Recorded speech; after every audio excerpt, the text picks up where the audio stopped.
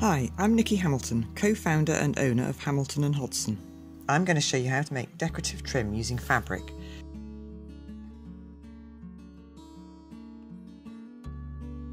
This can be the same fabric that you have on your furniture or different. You could have a contrasting colour, same colour but different texture, patterned or plain fabric. First, assemble all that you will need for the job. Sewing machine and thread, tape measure, metre rule or something to draw a straight line with, pins, tailor's chalk, scissors and your fabric. Conventionally, your sewing machine thread matches the background colour of the fabric you are using, but it's your choice. You could have a contrasting colour. Next, you need to know how much to make. To do this, you measure all round the furniture along the route that the trim needs to go. This is usually everywhere that the fabric butts up against the show wood. You will need to add an extra 1 inch or 3 centimetres for every section of trim. This is to allow for turning under when you fix it to the furniture. If none of your pieces need to be longer than 1,40 m, then you will not need to join fabric together.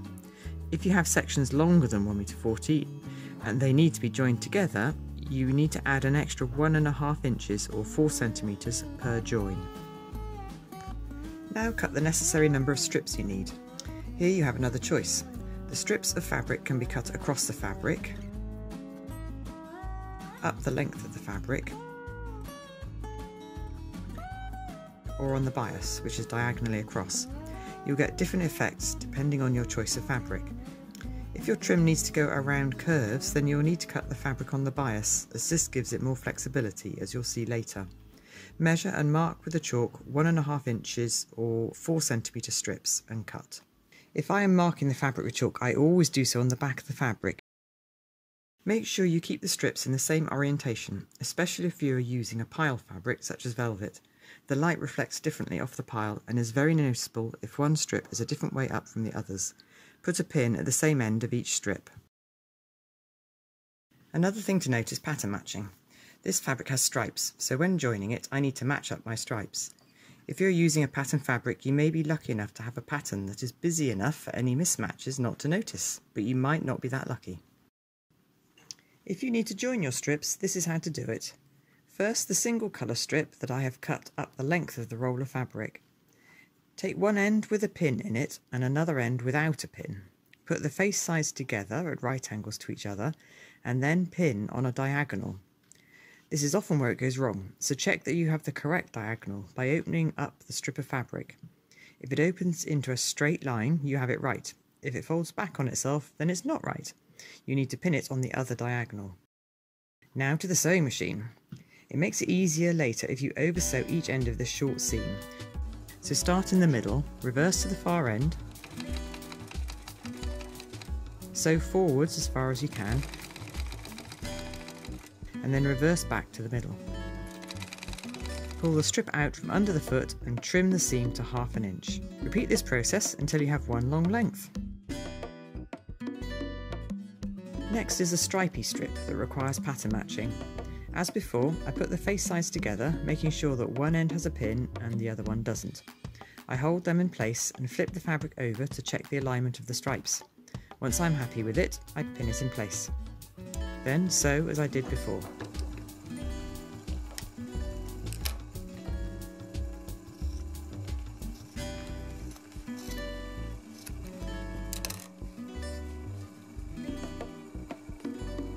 Last, I will show you joining the strip cut on the bias.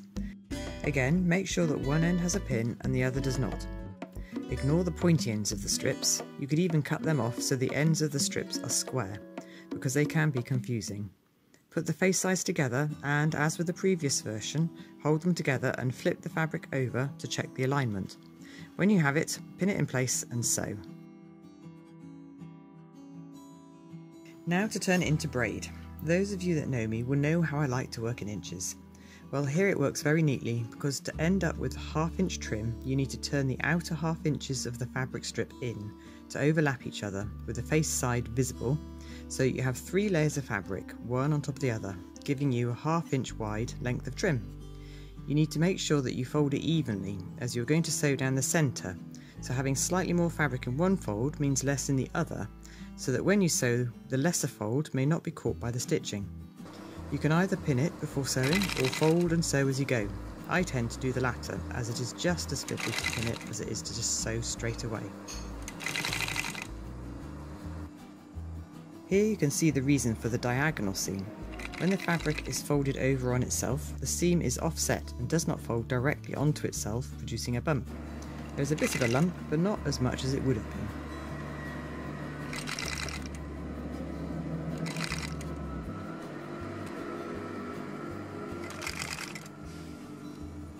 As you can see, cutting the fabric on the bias makes a big difference to how flexible the resulting trim is.